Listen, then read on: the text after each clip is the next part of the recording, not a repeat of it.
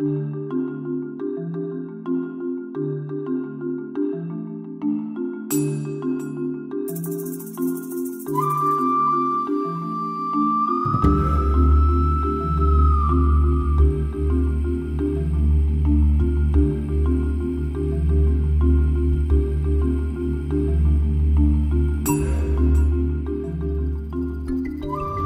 here on the left side of the bus you'll see these hills.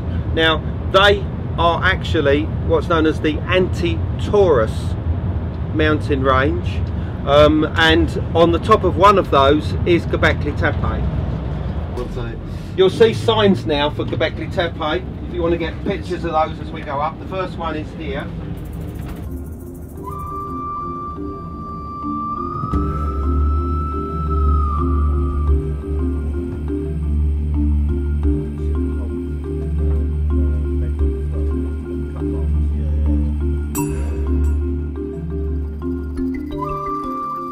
And we just spotted Klaus Schmidt actually, so he's the main archaeologist here who started excavating about 15 or so years ago, and let's see what we find.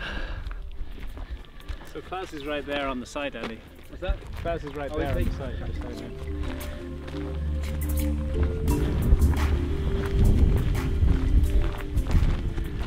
Now on the floor here, as you come past to my left, you'll see one of the sides of the U-shaped stone that marks the entrance into Enclosure C, which is over here behind me to the left.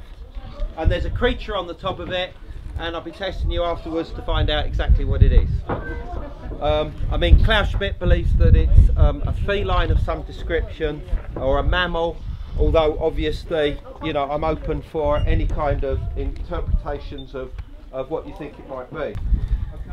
These two stones in the middle are the ones in the centre of that enclosure, and in front of them there was an apse and other stones, which you can see here in the wall. That's the outer edge of that enclosure here.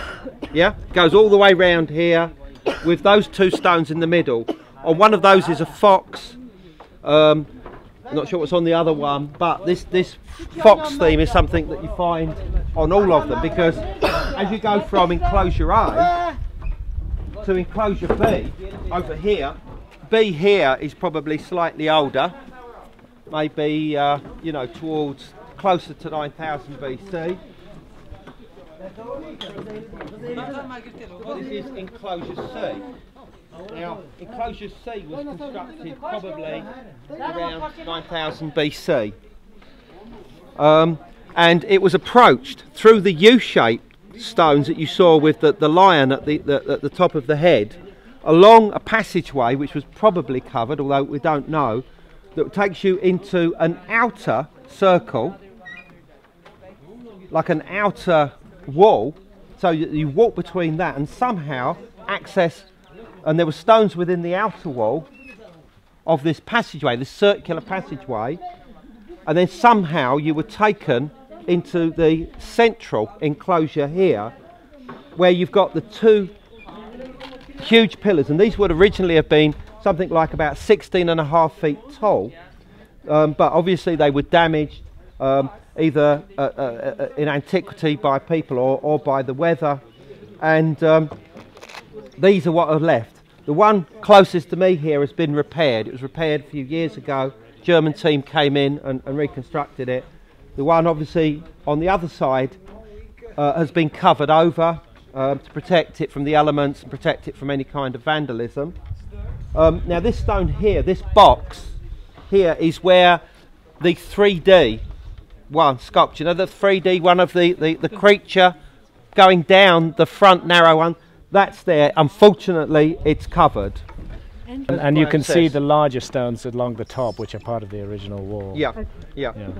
Now, I want you to notice that on the top of some of the stones in Enclosure C, and for the engineers, the budding engineers amongst us, you'll see that there are marks. There are like cut marks in the top of one there, one there, one over there, one there, and over the back there.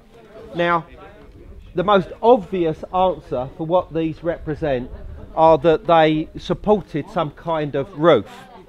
Now, obviously, these stones are pretty stable, but they're packed in within the pedestals here, and those pedestals are not very deep at all. And when the stones would have been at full height, they would have been extremely vulnerable, which does strongly suggest that there was some kind of structure over it. Now, we're not necessarily talking about a roof that was permanent, but something that could be used, something that kept the stones in place. You know, maybe even something like the wooden structure that you see behind you here. Right, everybody, okay, right, this is Enclosure D. In my opinion, it's the oldest of the four here. Professor Klaus Schmidt believes that C is older, but on astronomical grounds, I think that this one, the alignment suggests that it's older, and it doesn't matter whether you see it to do with the south or the north, you know, to do with Orion, Sirius or Cygnus, all of it would suggest the same thing, and that's the fact that that one is older than all of the rest.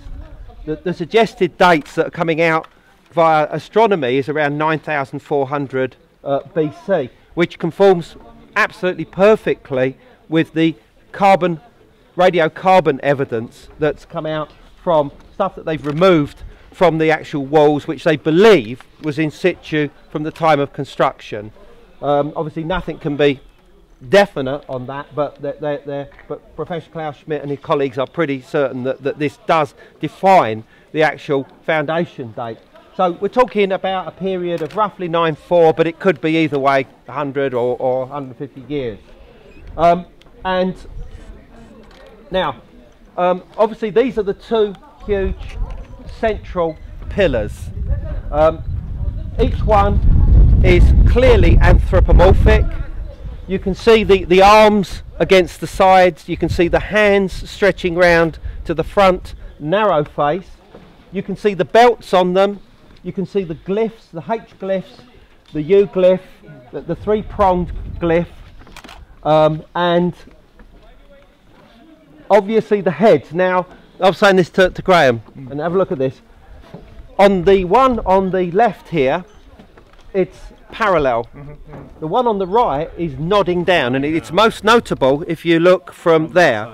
And that, to me, confirms what Professor Schmidt says, that these are statues. They are meant to represent anthropomorphs, you know, human-like in appearance, whether they're ancestral spirits, the first gods, the founders of Göbekli Tepe, whatever, is a matter of debate.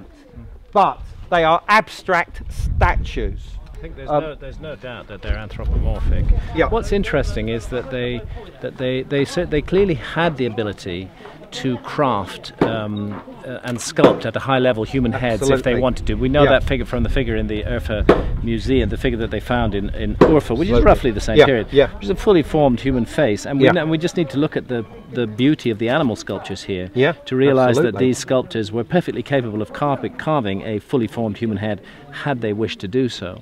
So this must be a choice on their part, that it's symbolic in some sense. Absolutely. We could be talking about some kind of headdress perhaps, but they clearly opted not to put the facial features on it, which seems to give it some kind of otherworldly feel to it. In other words, it was a matter of personal visionary experience as to what was seen, what face was placed upon it, whatever. Whereas if it was, you know, let's say the ruler, they would have tried to create some kind of idiosyncratic. No, it's clearly a choice, and it's just I would say it's one of the mysteries of Göbekli Tepe as to why they made that choice. Absolutely. But it does add a rather kind of austere and spooky element to the pillar forms, the pillar anthropomorphs. So anyway, so these pillars, it's believed, are 5.5 meters in height, 18.5 feet tall. Sure. And it could have been something similar to what they've got now, of course. But they're only in the ground that I know, it beats me. I don't know. You know, I mean, push it from the top, it'll fall over. You know, unless they buried it up to its waist, but then they would lose all the detail that they'd taken such trouble to create. Well, that hole wasn't there when I was here. That's one of the basalt, like offering bowl things they found here. That wasn't here last year.